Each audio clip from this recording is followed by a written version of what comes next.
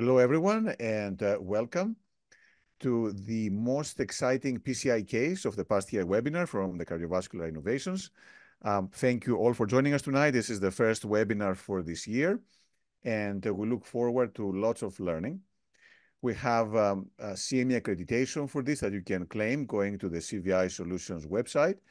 And we have a tremendous faculty with us today, Dr. Chadri Alres from Detroit, Dr. Lorenzo Argelini from the University of Washington in Seattle, and Dr. Catherine Kunkel from the Piedmont Heart Institute in Atlanta. And the disclosures are all listed on the slides. As I mentioned before, you can have the CME at the end of the meeting. And we would like to thank our sponsors, which are Abbott Laboratories, Medtronic, and Shockwave.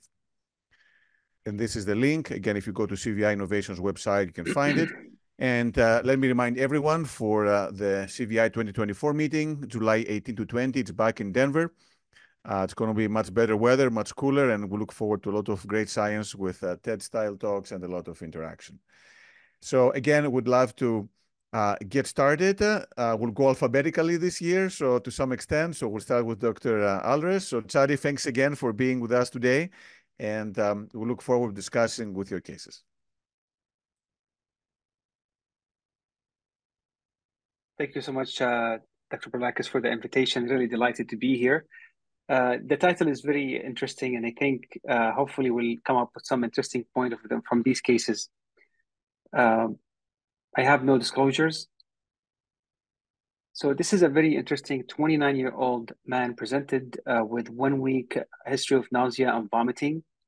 When he presented to the emergency department, he has stated that he's trying to get detox from his chronic use of Xanax. His blood pressure is 128/90, heart rate 110. Lab were unremarkable except some AKI, and eventually troponin came back positive. My elevated at more than 5,000. This is a high sensitivity troponin. Because of these findings and because he never complained any chest pain, that's triggered the EKG, the 12-lead EKG. As you can see there is a very remarkable ST elevation, almost diffuse everywhere. You can argue that this is can be pericarditis, but you cannot ignore that this is J-point elevation, suggesting true ST elevation, and mainly of precordial and lateral lead. Because of these findings, the patient was given aspirin and loaded with ticagrelor, and the STEMI pager was activated to bring the patient to the cath lab. And just curious, Chadi, would anyone, Catherine or Lorenzo, would any of you just hold tight on this patient and do an echo or do some more interactions, or would you just be uniformly agreeing of just bringing the patient to the cath lab? I have a really low threshold to cath these patients. I think a diagnostic radial catheterization costs you very little. Even if the diagnosis ultimately ends up being Takotsubo or something like that, you can make the diagnosis really fast and reassure everyone. And I just find that these can kind of be like a nail-biting, white-knuckle moment, just sitting in the unit. Should I do them? Should I not? I just personally prefer to just knock it out. Yeah, there's no question that this patient should get a cath. The main question may be treated like a STEMI or do some kind of workup. Like maybe you can do an echocardiogram in the ER while you're waiting for the cath lab team to come in. But yeah, it doesn't look too reassuring to me. So probably I would have cath this patient urgently, if not emergently. It's funny you mentioned that because the way it was mentioned, I was driving back home on Sunday morning after finishing round, and they said, we have this guy, we don't know what's going on, take a look at his EKG. So I drove back and saw him, he just was throwing up. He wasn't complaining of chest pain, but the EKG was concerning enough, as Catherine mentioned, maybe just take him and take a look. So the course kind of deteriorated from there right away. As we're pushing him to the cath lab, the patient became very hypoxic, agitated, and they intubated him in the emergency room. From there, he went into VFib, cardiac arrest, CPR for 2 cycles, shocked 2 times, and loaded with epinephrine and levo as we're transferring him to the cath lab table. And that's kind of led us that this is most likely a true cardiac event leading to his troponin elevation and the ST changes we saw it there. So this is the angiogram, as you see from the left side. We have an epicardial view showing left main is fine, but there is a a big filling defect involving the LAD, especially the proximal segment, very long, a thrombotic lesion most likely, and the most like differential, as well as TIMI-1 flow not even reaching the mid LAD. The circumflex, as you see there, or the high OM, as you see it there as well, is not filling well, and there is definitely a filling defect. Because of this heavy thrombus burden, he was already receiving heparin. We bolused him with tirofiban, which is our 2p3 inhibitor in the cath lab. And from there, as you see, the arteries are very smooth. I couldn't tell if there is a plaque rupture, especially for somebody 29 and with this diffuse disease. Of note, the RCA shot before this and is showing completely open RCA. So we start to balloon, and we're daughtering mainly the wire and eventually ballooning to get some flow into the LAD. And the patient during that episode, he has multiple runs of VFib requiring shock to bring him back. Again, more ballooning. I tried to protect also the circumflex/OM just to make sure that there is no retrograde dislodgement of this heavy clot backward to the left main. So I just tried to protect the circumflex and the OM with the wire, but also make sure to get some flow to the distal circumflex. And just curious, Chadi, so again, obviously great management of patients with this. Just curious, would people sometimes go with a penumbra or some sort of aspiration when you have this massive amount of clot, or you think it's unlikely to be able to retrieve it given the size and the location? And plus, there's the risk of stroke when you're coming back to get clot thrown into the aorta. Yeah, I think it's a relevant point, Manus, particularly in a patient like this one that we think he doesn't have any ruptured plaque, maybe it's just embolic, so it's better probably to suck it out entirely. Another question that I would like to pose to Chadi is that, I mean, this guy was on 2 pressors before the procedure, and there is a huge thrombotic burden. There is high risk of no reflow. Any thought about putting an MCS device, for example, Impella up front or during the case? It's a very good point. As you know from the door to unload trials, and in terms of patient with shock, definitely this is a shock patient, and we don't know as of now. We don't know what's his EF and what's his LV-EDP. Definitely, or argue can go ahead, but the fact that he was coding, and because of the finding of the angiogram, I was worried as to kind of get some flow and eventually transitioned. When I get some flow, I'm going to go ahead and put MCS on him. But I was still puzzled at this point to why this patient had this heavy clots. Where is it coming from? What's the source? Unlikely to be for somebody 29. And he admitted that he's taking Xanax, but he did not admit for any cocaine. And I never seen a cocaine that caused that much of clot. To Manu's point, thrombectomy, as you mentioned, and there is a comment also in the chat box talking about, would you do thrombectomy from the beginning before ballooning?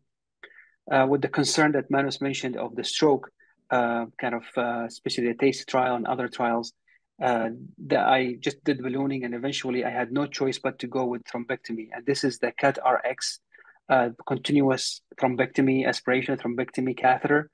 So it doesn't lose negative pressure. It can maintain minus 29 or minus 30 throughout the aspiration. As you advance it over the 014 wire all the way distal, and you pull it out as you are aspirating all the way to come until you come out from the guide. And for sure, we aspirated a good amount of clots. You know, I would say with the penumbra, I wish I could say that was my end all be all catheter, that I really could get a lot of organized clot out. But I just find that, especially, the clot that you showed was so large and organized. I just feel like up front, I would be pessimistic that a penumbra would make a huge difference on that. And I actually feel like sometimes I'll do 3 or 4 passes of penumbra, get really not very much, and go to export. Go back to old school. I don't know if other operators have that experience, kind of failing with penumbra and then making some progress with export. Well, export, you can go 7 French, right? So the advantage is you can actually get a bigger one if you have a 7 French guide. Now, this seems to be radial, so you might be a little more limited in the size, but I agree with you. And the other option is to also use potentially guide extension, deep engage it inside the coronary artery, and then try to aspirate through the TUI. And sometimes you can get some big clots out like that. But I agree, there's no perfect solution for this large thrombi. And what I've done a couple times, which again always makes me nervous, is take this devices made for brain thrombectomy that it's actually like metallic, it's nitinol meshes. You put them in and then you deploy them and the clot gets trapped and you pull it out. But I always get a little nervous because you might dislodge something which could then travel and cause other problems. So there are some solutions, inside the box and out of the box, but it's always a big challenge. 100%. And just to continue with this aspiration findings, as once we're done aspirating, we found that, as you see the left side, the LAD start to get some flow all the way to the apex, but definitely the OM, large OM, is still kind of very slow flow and the clot's still there. I did not do a thrombectomy on that vessel itself.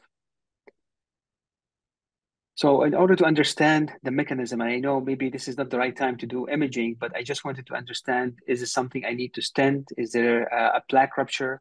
Again, he's 29, unlikely to have a C80. So I did perform IVUS, and you see it there on the pullback from the LAD on the right side of the panel.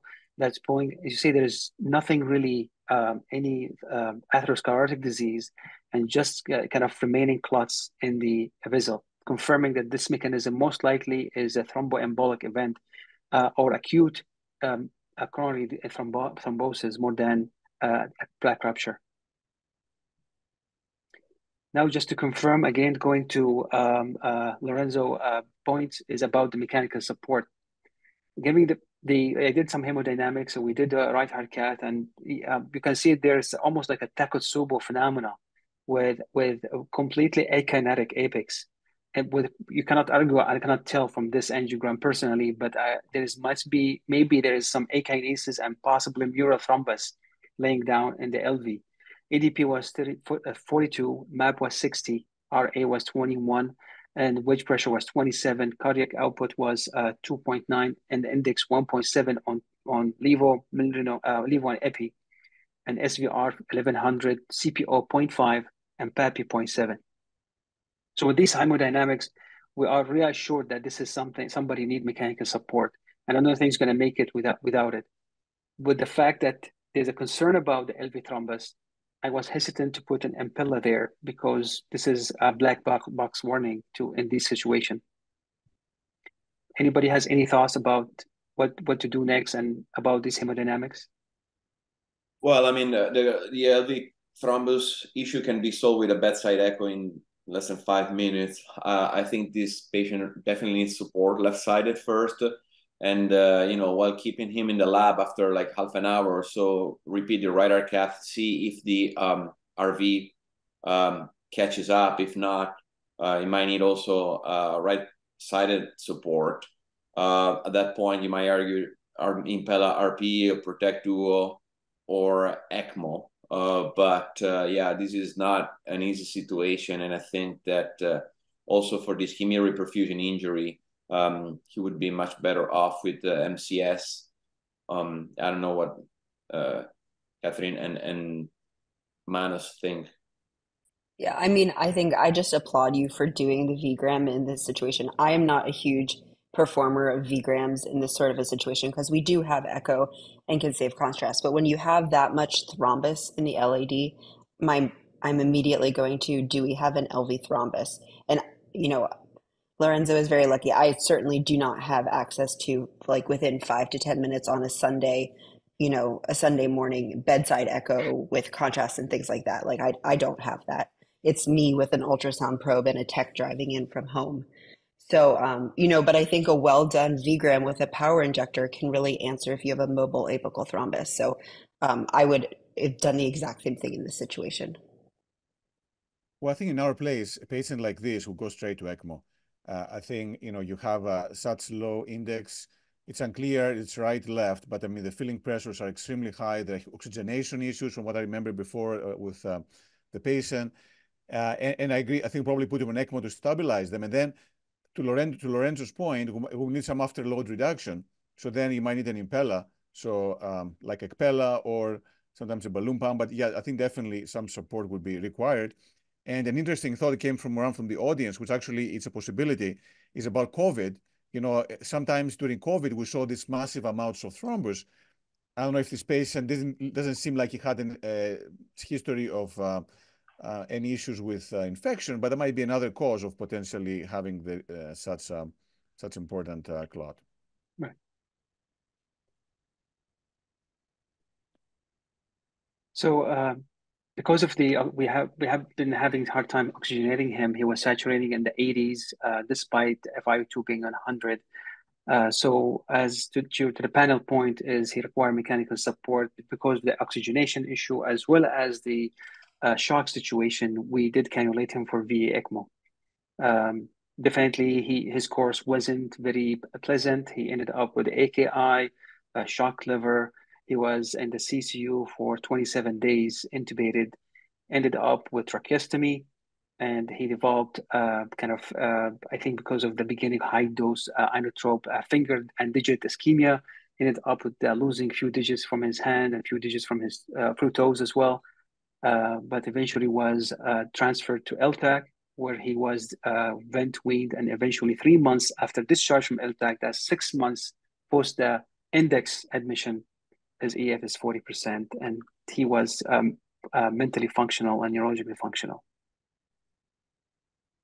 Wow, that's a big save. And did you ever figure out the cause of it? Did you have like a PFO, any DVT? Did it ever become clear what caused it in the first place? Not really. I mean, and the problem is a very tragic story because on the day 5 of his hospitalization, he lives with his mom. So his mom came and told us that has been feeling sick because he stopped taking Xanax, because he was taking street Xanax doses to get addicted, but eventually start weaning himself off. But what happened, he came to her and she drove him to emergency room. And she said he was just feeling nauseous, mainly GI symptoms. I don't recall if he has any respiratory symptoms, but he COVID negative, tested in the hospital. On day 5, she stopped coming visiting him. And what we heard from the neighbors or a cousin that she passed away at home. Most likely she had Takotsubo or I don't know. She passed away anyway. So we have a misconnect. And then he went to LTAC and came back. His cardiac and neural function is as I said, is recovering, but no PFO. And we couldn't tell that missing story of what happened, of what the trigger for this heavy thromboembolic event. So he didn't have an LV thrombus, right? No, to your point, yeah, there was an LV thrombus on the echo. I'm sorry, yeah, on the echo I didn't put there, but with contrast, there's a very mural thin layer of thrombus was seen on the echo. It wasn't big enough, yeah. Yeah, you know what might have happened, Chadi? I think maybe some kind of toxic cardiomyopathy induced by the Xanax or God knows what else that gave him like a massive myocarditis. An LV thrombus developed, and then it embolized into the left main and it went all the way down in both coronaries. Because you didn't see any kind of plaque there, right? At all. I mean, I did IVUS just to make sure I'm not missing anything. And to your point, I think as you see from the LV, he has a Takotsubo phenomena from the LV. So most likely he had a kind of a stress cardiomyopathy from whatever medication he was taking or drugs he's been taking, as well as myocarditis kind of phenomena. Yeah, because he was feeling sick for days and days, and probably he was in this nausea and vomiting was a low output syndrome, and that is the main presentation. And then the ACS was unfortunately just like a complication of that. And definitely the age 29 kind of persuaded everybody from going straight to the heart. Yeah, great case, and thanks for sharing it. Yeah, no, thanks. That was definitely an exciting case. I mean, it's easy for us now to look at it, but doing it on this. Yeah, thank you so much. I mean, that's probably, and also being so young. It's one thing if the old 80-year-old comes in with this, but a 20-something-year-old, I think the stress of everyone involved is so much higher because everyone obviously wants the younger people to do well given the life expectancy. A couple of comments that came up is about thrombophilia workup. Was there a thrombophilia workup? But as you said, maybe it was just, if it's LV thrombus, that probably explains about what happened there as well. And for the audience, I didn't show the right side. The right coronary was completely open as dominant RCA. And we know this is the most common, usually thrombosis comes, visible thromboembolic comes to the right side. But surprisingly, he didn't have anything on the right side. Wonderful. So Chadi, thanks again. Phenomenal case. Thank you. Thanks very much for sharing with us. And then we'll move on to Dr. Kangel. So Catherine, looking forward to seeing your case. All right. Thank you so much. So I am going to share with you a very emotionally enriching case. When you said my most exciting PCI for the last year, my mind never goes to a good place. So I'll show you something that was a little bit painful for me to go through in the process, and hopefully we can learn something along the way. So this is a 64-year-old gentleman who comes in with a new diagnosis of angina. Here's his home medications. He's on one anti-anginal. And so he has a non-invasive evaluation as an outpatient. He has an abnormal stress test, gets a coronary CTA, and has severe LAD disease as well as intermediate left circumflex and RCA disease and lots of severe calcification. So here's his diagnostic angiogram. And you can see kind of what we're describing as a target-rich environment. So we have, a second obtuse marginal with a high-grade lesion, and obviously what seems like probably the most acute culprit in the mid-LAD. You see there is some proximal LAD disease. We'll come back to that. And here's the right coronary, which looks just fine. He hadn't had an echo, so here's his V-gram, which is pretty unremarkable. And so, now what? So this is, it's a calcified mid-LAD. The calcium isn't all that bad. But, given the diffuse nature of the disease, multivessel PCI, I opted to stage the procedure and come back on another day. So here's the planned PCI in this patient. So, was ultimately able to cross. It was actually a bit difficult to get a microcatheter across, but started ballooning and was able to IVUS. Was able to, open this vessel adequately to pass an IVUS using a Scoreflex balloon, and then performed IVUS. And here you can see some still frames from that IVUS. And so if you start in the bottom right of your corner, you'll see the distal LAD. You'll see our distal landing zone, mid LAD, and then, unfortunately, here's that proximal LAD, and that's what I had planned on leaving behind. And then you can see kind of here's the ostial LAD where, it looked to me like there was, an area that had less than 50% plaque by burden to potentially land a stent and then the left main. And so kind of here's the situation I was in. I said, okay, this is where I'm landing my stent. There's no ambiguity there, but, how far back am I bringing this stent? Are we going to be a more is more or less is more interventional cardiologist today? So am I doing something like that? Am I stenting more back here? Or are we coming the whole way back? And, having done the IVUS, as is often the case by, those of us who do a lot of IVUS guided PCI, I opted for the red line to cover that, lesion that looked quite severe on IVUS. Based on the IVUS, I thought that I had an adequate landing zone in the ostial LAD and that I didn't need to cross back into the left main. So and then maybe Lorenzo and Sadi, you agree? Would you have done something different? Since again, geographically, it doesn't look that bad. And would you have necessarily done imaging before? Because some people say you can do imaging after you put your stent to check the result.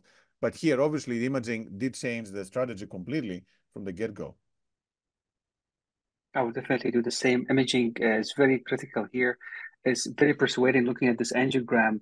Once you see this critical lesion between the green and the blue, but definitely that doesn't mean that proximally there's no disease. But pre-IVUSing, I always tell the techs, if when I do IVUS after, let's do it before. It's the same catheter. And also it helps you when you advance the catheter, or if you're struggling to get through, that's going to give you an idea how's your equipment going to go forward. And if you're going to be able to develop kind of heavy or bigger balloons and stents. Yeah, I agree. I would also stent from red to blue. Sometimes when it's very clear what plaque modification technique I have to use, for example, atherectomy or shockwave, I would skip the very baseline shot, imaging and run, but I would still do imaging before deciding where to stent, particularly in a case with diffuse disease like this one, because this proximal LAD lesion is intermediate plus. So, you do an IVUS, you find out that you can't just land a stent just before that, and you need to cover up all the way up to the ostium. I think so far I would have done the same as Catherine.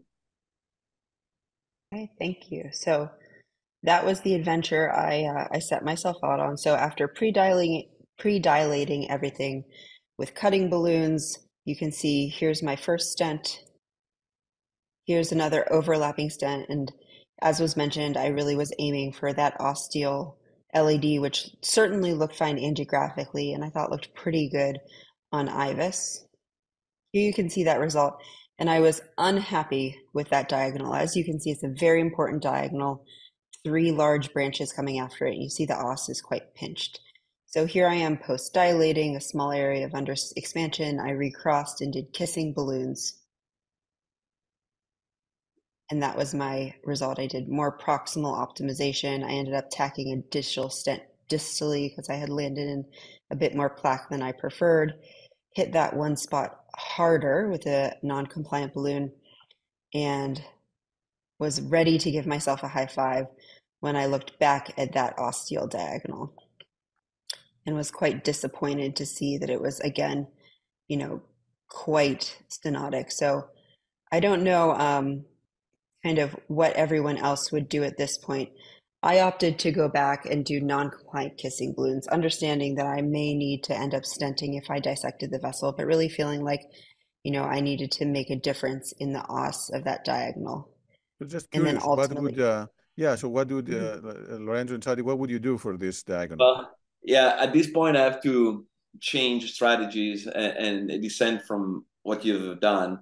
I mean, even before the first kissing, I think sometimes the angiographic appearance, particularly side branches, is worse than it actually is. So I'm not saying I wouldn't have done anything, but I would have done a pressure wire. Actually, yesterday in the cath lab, we had the same situation on a circumflex after left main provisional stenting into the LAD.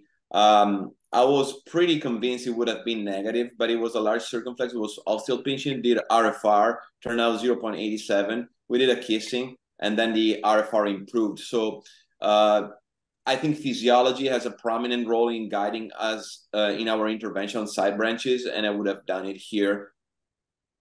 Well, Lorenzo, thank you for that. We'll come back to that idea in a moment. Of course, again, it's always easy post hoc to find different plans, but don't worry. The CathWorks can help too. If you have a CathWorks, sometimes you can do it and get a sense of what's going on. But you wouldn't have a case for tonight, Catherine, otherwise. So yeah, well, this was the bifurcation case that just kept giving.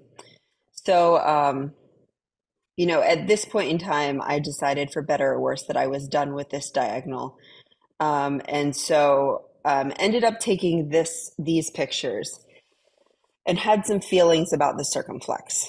And kind of all these ideas go through your head. When you're a fellow, they teach you, side branches always get elliptically deformed when you have plaque shift. It always looks worse in one view than it really is. And so, this is kind of the still frame of the 2 different views of the circumflex. And these are kind of the different options that came to my mind. I don't know if the panel has any strong feelings. I can tell you what I did, which is what Lorenzo had suggested. Right. I mean, definitely it looks it's foreshortened on the right picture, but the left definitely it's a bit better, maybe 50%. But again, angiography in the era of physiology and imaging, it's you have to do one of those. But I can tell that physiology would answer that question. Yeah, so I wished I was happier angiographically, but I trust physiology and was kind of happy with how this physiology looked, and I called it a day at the time. So this was the end of that case, which wasn't the easiest case. So 124 minutes of sedation, 200 cc's of contrast, and a gray, and so I do my next case, and while I'm in my next case, I get a call from the recovery room that the patient from case number 1 is having nausea, vomiting. Can I get an order for Maalox? I said, sure. Can we also check an EKG? This is the EKG. So, and the patient had also just taken 600 milligrams of Plavix. So, at the time I said, okay, have your Maalox, and we'll go from there. And so, he's fine. And so then I move on to case number 3. And he's better. But during that next case, I get a call. He's vomiting again. Can I get an order for Zofran? And I said, okay. Can I get another EKG while we're at it? And again, really normal EKG. But I went back and I saw the patient between cases because just I had uneasy feeling about the circumflex despite the normal physiology. And he just didn't look right. He was uncomfortable appearing. He's like, I get this when I take pills on an empty stomach. I just feel really nauseous. And so, I guess the panel can probably guess what I did, which was bring the patient back to the cath lab. 100%. And, I mean, yeah. we had these situations before between losing the P2Y12 inhibitor as well as between knowing the anatomy that you had a pinch diag as well as borderline circ. It's time to take him back. When was the Pilates given? Before the case started. So when he got on the table. So 2 hours and 4 minutes before the end of the case. So yeah, in my planned PCIs, I tend to, when they get into the room, I'll give them a load of Plavix before they get on the table. No, of course. I'm just thinking, yeah, I mean, this was probably a dissection of the circumflex induced by the stent, but EKG was totally normal, both of them. I don't know if he just got upset, stomach upset, and like he said, vomited, and then the absence of P2Y12 inhibition triggered that with a substrate that was facilitating, which is the dissection, probably. Yeah, I actually didn't have a wire in the circumflex, though certainly that osteal LAD stent could have, shifted or dissected something, but nothing that I had appreciated. I was calling it plaque shift before. So, I've gone back and really looked, but I think, I was misled by the physiology on this case. And as you'll recall, one of the reasons I was hesitant to stent back into the left main initially was because there was an additional circumflex lesion, right? That, after today, I was like, we'll deal with that on another day. That's another problem. So I restored flow, and, you can see here this is just a still from the osteal circ IVUS. And it really, to me, looked like significant plaque shift, and, native disease. But again, this is kind of low definition IVUS, so not the highest quality imaging. So, at this point in time, we're doing it all. We're going to have to, now we're committed. We'll be doing, the rest of this gentleman's complete revascularization today. So, get a big balloon, restore flow. I like to use at least a 3.0 to go around the corner to really just move everything out of the way and get some flow back. You can see here, I struggled a little bit with calcium and expansion in that distal lesion, but ultimately was able to get everything dealt with. And so the next question I had was, well, how am I going to deal with the left main, right? Because I know I have some plaque extending into the distal left main. I've already shut down the circumflex once, because this matters in this moment, because where I land this circumflex stent is going to dictate what strategy I'm going to do for my left main stenting. Am I just going to leave the LAD stent where it is, or am I just going to do the whole thing and cover everything? And so I don't know. You may be able to tell that I brought it back a little bit here, because I'll ultimately be doing a crush strategy, but I don't know if anyone else would have done it differently and left the left main alone. This is like a difficult scenario, because you are committed to provisional from the LAD PCI. At this point, there is no standing strategy that can give you a good result, because if you just drop a stent in the circumflex as V stenting, you're most likely going to leave some plaque and cover on either the left main, the LAD, or the circumflex. If you cross over into the left main, there is going to be like 1 millimeter or 2 in the polygon of confluence that has no stent on the LAD side. So, there is no easy solution here. Another thought that I want to bring to the attention of the panelists: what about the antiplatelet therapy? Did you give a cannular in this situation with the patient vomiting and the thrombotic event? I didn't. We don't have, we just don't give a ton of cannular, and I'll be honest, I didn't think of it. I was more viewing this as a mechanical problem than an antiplatelet therapy problem, because I actually don't think he vomited up the pills per nursing. I think it was just kind of some dry spittle sort of stuff. So I didn't, but that's certainly something that I could have done and maybe would do again if I had had this case to do. I would do lots of things different, Lorenzo, if I had this case to do again. I think that the regular role is, regardless if the cause was the vomiting or not, if you have a complex lesion with thrombus involved, more often than not, is before entering the lab. I don't know why I haven't on top of my head, and I often use it in these complex scenarios. And you can just tick that off in your checklist, because you're not going to have a thrombotic event due to an insufficient antiplatelet therapy, or you might have thrombosis because of low ACT. But in this patient, the stakes were high, and he had a thrombotic event. I don't know, Manos and Chadi, what you guys think. I mean, I'm really concerned when somebody is nauseous and throwing up. I mean, with the Plavix, we know it's absorption, even given before the case. Just to, as you said, you don't want to have nightmare. Check that box. In terms of the technique here, I mean, Catherine, I think you're doing the right thing, and you want to leave nothing. You have already issues with the situation. You want to come up with the best strategy and give him the ultimate result, so you can go to bed at night sleeping well. So in this cases, I would definitely proceed either with DK crush or some mechanism just to cover all the way to the left main and reconstruct the carina, and to avoid any plaque shift or any kind of miss uncovered or geographic miss. Yeah, no, I think you answered very well. Now, the one challenge, I think right now there is probably, 5-6 millimeters of stent protruding into the left main. So the challenge of that is doing POT might be an issue if you don't have enough stent over there. But actually here, what I would do is similar to yours, is a provisional technique. I think it's sometimes very hard to nail that ostium of the circ if you're trying to nail it and make sure you're there, that V-standing that Lorenzo mentioned. So trying to go essentially provisional from the left main into the circ, you're unlikely to have an issue in the LAD. And I think not covering that few millimeters at the top against the carina doesn't matter that much, because there's not much disease there to start with. So doing exactly this provisional with maybe a little more stent in the main and doing a POT there, that might be all that you need.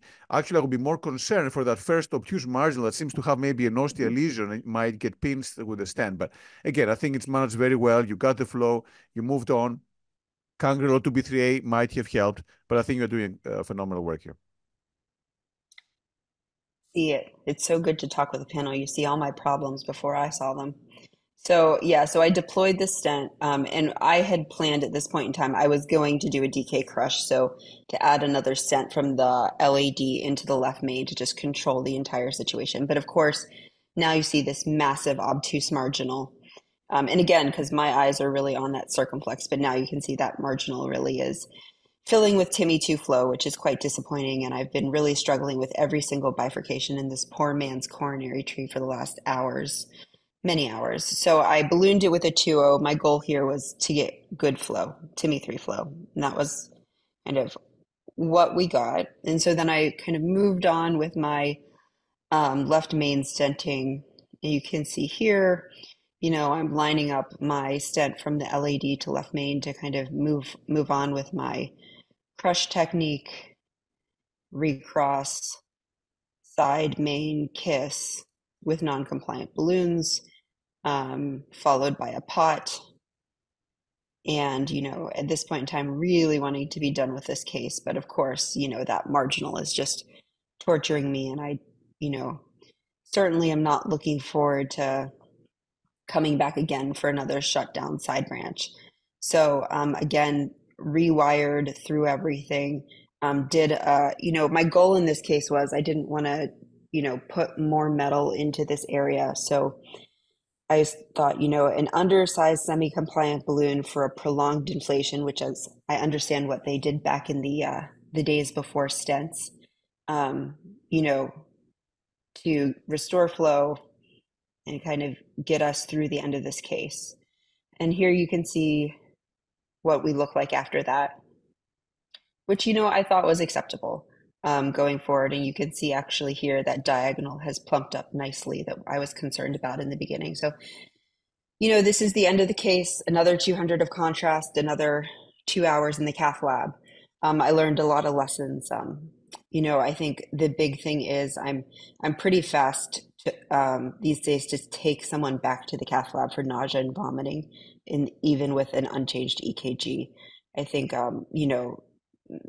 sending a patient like this to the unit would have been a mistake, or to a floor bed would have been a mistake. So I think kind of that was my big takeaway. And, I think before this case, I really trusted that IFR of the side branch in my kind of questionable side branch.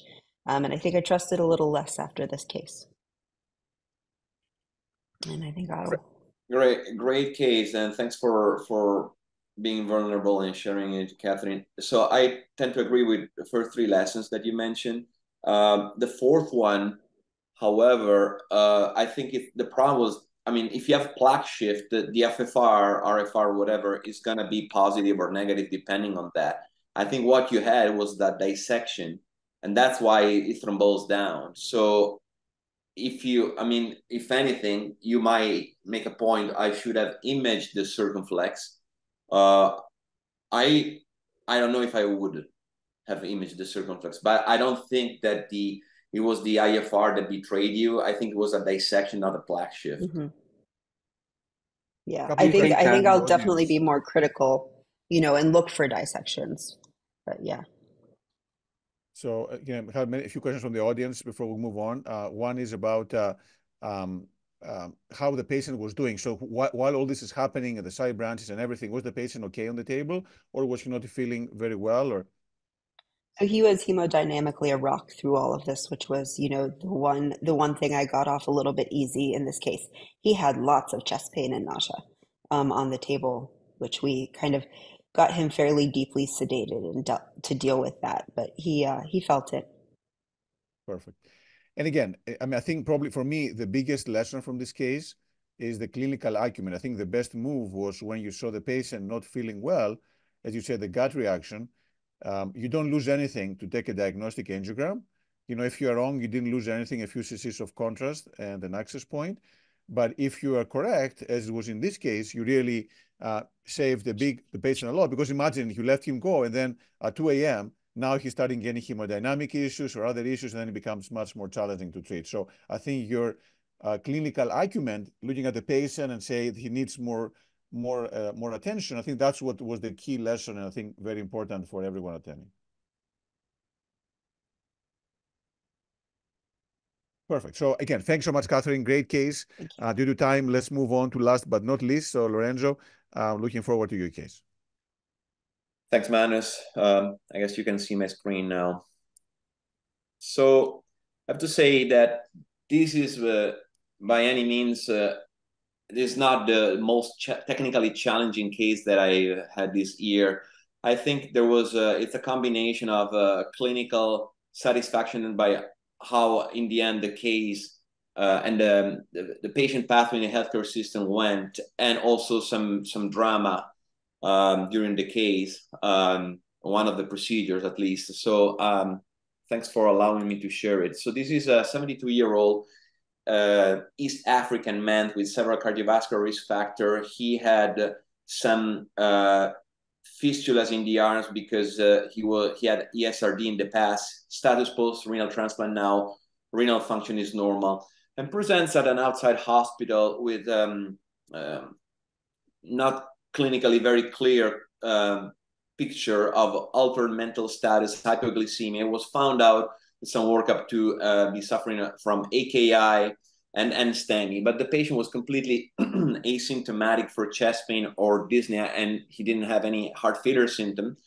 An echo was done, LVF was borderline normal, and the rest was normal. And a diagnosis of 3-vessel CAD was made. And so, as you can see here, he has a proximal RCA CTO with severe calcium burden here.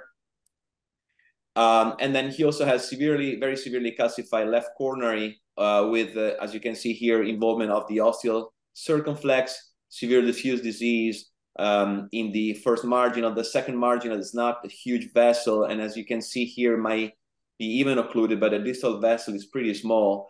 And he also, and the RFR was positive here in the first large OM1. And the LAD disease was not overwhelming, but the RFR was very, very significant, 0.41. So we have this case now. Syntax score is in the highest tertile, 38. STS score is 2.2. Honestly, I have to say that I calculated the score for the presentation because the patient was very adamant on not getting CABG and getting PCI instead. So these are the setup shots on the first procedure from transfemoral access that put a bit in better evidence this mid to proximal LAD disease and what we just saw on the left circumflex. So since there was severe calcification, we proceeded with rotational atherectomy, 1.5 burr in the LAD. The vessel proximal was very big. And so we went for a 2.0 burr. You might have argued that in 2023, we could have done shockwave. I think this was done mainly also because we are responsible of training fellows, so we have to expose them to all possible plaque modification technique, and they were a bit low on ROTA, so we did the ROTA here. And as you can see, a quick question, Lorenzo, maybe to the other panelists, how often do you do ROTA with a 2.0 burr? Not often. I don't have ROTA. Usually we do orbital CSI. Yeah, I think, Yeah. I mean, the 2.0 burr is fairly, you know, I think it's a little, I mean, in this case, the vessel is large, so it should be okay. But yeah, it's something that is done infrequently. And I guess the main thing for me is the risk of entrapment. This might be a little more likely to get entrapped than the smaller ones. But I mean, you never know. Yeah, I agree. I think the decision was driven by what I just mentioned about the fellow training. And I agree, I don't use the 2.0 burr much anymore. But fortunately, this is not what caused the drama. It's the 2.0 burr. This is all good. As you can see here, the angio check was completely normal. And I just put it because then it's not going to be normal anymore. We had the burr open from the LAD, so we do RA on the circumflex and OM1 with a 1.5 burr, and this is just the first passage. Usually the first passage, what I do is a shorter run just to make sure that there is no issue. So I do an angio check afterwards, and surprisingly, the LAD goes down, okay? No reflow or dissection on the LAD. So I was very surprised. It happened maybe once or twice in my career that the side branch goes down after burring on another vessel. It never happened with the ostial LAD. So I thought maybe some kind of embolic phenomenon from some calcium. It's true there might be some dissection of the circumflex there. But anyway, the patient that was completely asymptomatic before becomes hypertensive, chest pain, ST elevation, he becomes agitated. We have to insert an impella emergently. He had some valve calcifications, valve sclerosis only in the aortic valve, but these did not allow the impella to glide through the valve easily. So we probably interfered with the aortic valve opening. The patient went into PEA arrest, coded, who was resuscitated after 10 minutes of CPR. And you can see here we have still very slow flow in the LAD. And so I thought initially it was a no reflow. So I put a dual lumen catheter in the LAD, injected 100 micrograms of intracoronary epinephrine. Nothing changed. Then I said, differential diagnosis most likely cause at this point is dissection. So I ballooned. And in fact, the vessel came back with the vigorous TIMI3 flow immediately. So it was probably a dissection. So Lorenzo, can I ask you a question? So once you lost the flow, then how difficult was the rewiring? And then are you concerned when this happens that you've rotablated the LAD? Could you go subintimal and then, balloon it or make it worse potentially? Yeah, well, so the first thing, if I remember correctly, I had to pull the guide out and put the impella. So I lost everything because I had to put the impella in. I only had one axis. So then I think I got a second axis, and then this is from a second femoral axis. So I had to rewire, as you pointed out. There was no difficulty whatsoever, but there was I just went in with no microcatheter and a run-through wire. The wire went fine, and then I don't remember. I didn't IVUS at the moment, but the wire moved very easily, and I even engaged the septal. So I was sure I was in the true lumen. But yeah, it's a fair point because if it was a big dissection, it could have been very hard to rewire. So Lorenzo, do you think the impella and the shock that helps the flow, or is it the epinephrine that you gave, or a combination of both? So the patient came back with the impella because he was, with very low blood pressure after the 10 minutes of code. I think in general, if it's a no reflow, the impella helps a lot. Still, the LAD went down, so the shock was, the impella was instrumental. The epinephrine did not do anything. The vessel did not come back, and the pressure remained increased transiently, but then went back to, soft blood pressure until I got this open. So we just sent the LAD into the left main. We optimize it. We pot it. We fortunately did not give a lot of contrast. 120 milliliters. Fluoroscopy time was 25 minutes. The patient was extubated the next day. Impella was removed the next day. Patient was fortunately discharged 7 days later. As you can see on the right side of the panel, the IVUS at the end of the procedure was good. So at this point, we had to complete a revascularization. Lorenzo, I see yes. the ostial circ looks weird. It reminds me of Catherine's case, but I guess fortunately you did not have an issue here, right? No, I think that when there is so much calcium, it might look funky, but it rarely goes down. And anyway, I decided it was very clear in my mind. We're not going to do, when you have a complication, you should just try to get the patient off the table in a safe way. This is stable disease. If it closes down, we will have a good reason to go in again. But, after this emotionally enriching experience, the goal is just to, cool off. And in fact, it paid off because we brought him back 18 days later. Everything is exactly the same as we left it. So again, transfemoral, anticipating a lot of difficulty with support and advancing gear. So the plan was at this point, since we had a stent in the left main, of course, to try to do balloon-based plaque modification with IVL into the circumflex O and OM1. So we created some room with shockwave. 2O and C does not expand.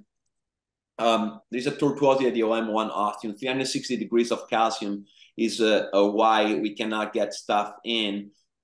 And so the balloon, of course, is underexpanded. A wall ring would not cross. Scorphet would barely get in. And due to the tortuosity, we just stop. So at that point, I even tried balloon anchoring the LAD stent because the LVF was normal. The patient was enduring it pretty nicely to try to push forcefully the shockwave through the ostium of the OM1. You can see 8 French lung sheath. Regardless, the shockwave cannot go in. Of note, fun fact, the patient also was very adamant. He didn't want rotational atherectomy anymore because he was traumatized, and rightfully so. And I was, of course, a bit wary of using ROTA. So then we opened the stent strut in the left main, brought a guide liner coast through the ostium of the circumflex to deliver shockwave. But the shockwave cannot go any further than that. And the vessel, as you can see, is much more calcified even further down. And the shockwave is not expanding. So at this point, regardless of how many shocks did you give? How many pulses did you give? I don't remember, but since I could not bring it further down, even I don't know if I tried a new shockwave balloon, but there was so much more area of calcium that I had to treat, honestly. So you cannot make a point, you just drop a stent there, because there was a lot of plaque distally. So I needed more plaque modification. And so, I said, we're going to bring a guide liner coast through the stent strut, protect the stent, and just drill it with the rotablator, 1.5 burr. And usually 99.9% of the time I use Dynaglide to go up, but the burr with Dynaglide interacts with the push rod of the guide extension. So I just went manually and then activated Dyna when I was completely inside the guide extension. Manos and the others, do you have any insight here? Anything differently at this point? Well, I think the guide liner course is a very useful one. I think it has this coiting and delivers very well through these very challenging angles. So I think that's a great idea. And I agree with you. I would not activate it inside the guide catheter. The other option here, obviously you had to do something dramatic, is to try the very high pressure balloon maybe, but you might have had similar challenges with delivery. It's not as deliverable either. So I don't know, Chadi, you wanted to say something? Yeah, for the ROTA, again, I don't have experience, but in these tortuous cases, you want to advance the guide liner to avoid as much turns in the vessel, especially in the OM, because an orbital atherectomy, as you know, it has the highest rate for perforation or dissection because of the way it's spinning. But usually advancing a guideliner close enough to the lesion, number one, help you with delivery. Two, minimize how it's going to be turning on and ejecting out of the guide. The closer you are in the lesion is safer. I like Lorenzo's approach of trying to essentially stand on your head to avoid having to do this is exactly what I would have done. I OM1 specifically, I use a lot of wiggle wire there. Like this is a case where I think pulling out a wiggle wire can sometimes change the game a little bit. You know, it's not a wire that I used a ton, but kind of as an attending have really adopted. And I think OM1 with calcium is a great spot. Yeah, there was someone who brought up why not laser? Yeah, we thought about that. Laser, I think it's good when you have some like focal spot of fibrotic lesion, but it would not deliver probably, and I don't think it would have been able to actually modify all the calcium that it needed. It was a very, very long segment, and I don't think it would have made a difference. So that's why I went for Rhoda. So Lorenzo, you think next you can go with the shock? You think when you open the pathway, you can go with the shockwave again? yes, in fact, to your point, balloons now cross and expand very easily, and I was able. I think I used the shockwave afterwards because I still had some shocks. Then, long story short, we dropped some stents in the OM1, put another one at the circumflex ostium with a tap with the old left main stent, kiss and pot. And then we have a decent final result with low contrast volume. So anything weird? Do you see anything weird here, guys?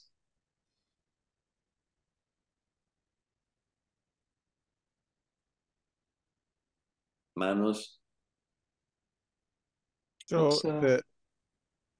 there's some, distal to the distal edge of the stent into that OM. It looks like a big step down. Now it could just be the size of the vessel, but just looks a little funny there. Mm-hmm.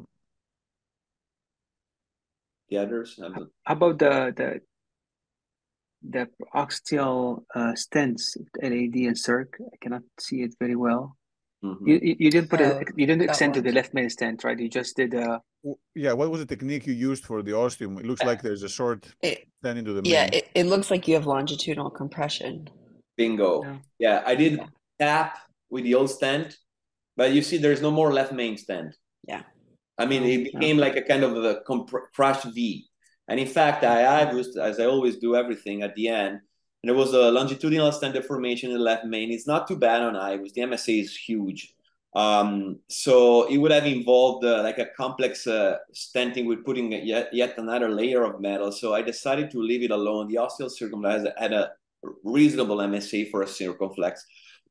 Also, this person was of a shorter stature, so it was all these MSA's threshold are not indexed. I felt that 5.6 was enough, but yeah, you're right, Catherine. There was a longitudinal stent deformation in the left main, and that we decided to leave alone because it looked reasonable.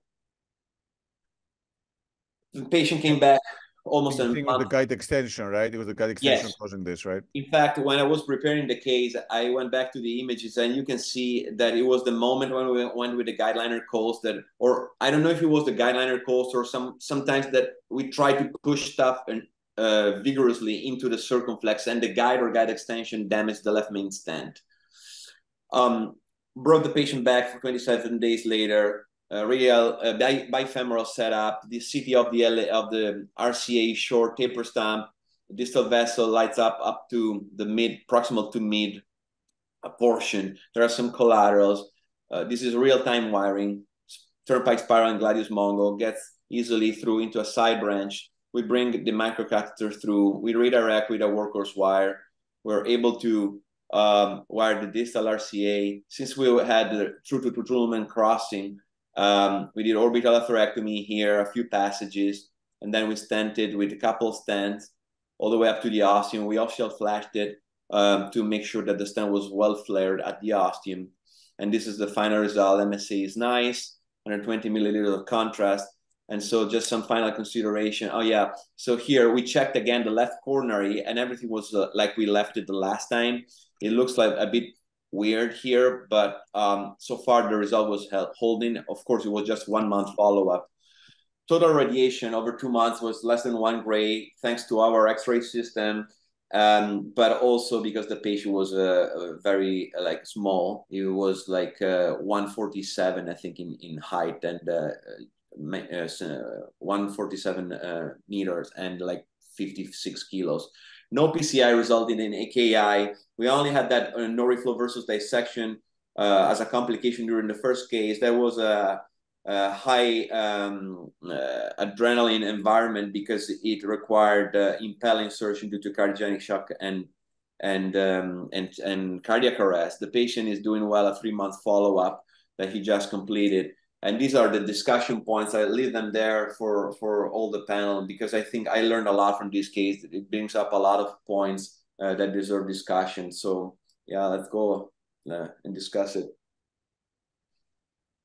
Yeah, thanks, Lorenzo. I think, again, many lessons, as you say, and I think most people would have said, the RCA is going to be the tough one and the risk there, but actually it was not.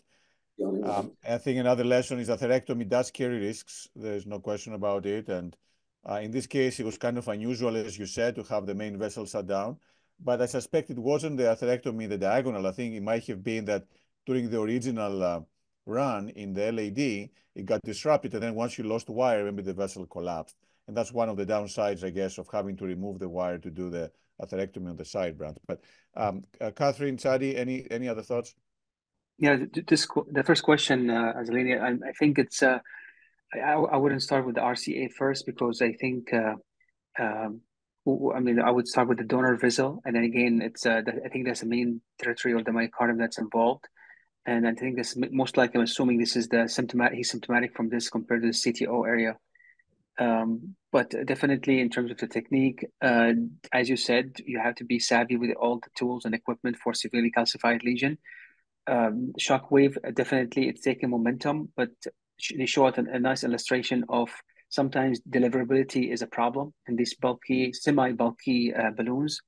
And rota shock is kind of an approach which is, often used in these situations, especially in tortuous vessel like OM and circumflex. Yeah, I think being facile and quick on your feet, this is just like a complete showcase of that. I feel like I watch so many cases, and I would say this could have all been avoided with drilling up front.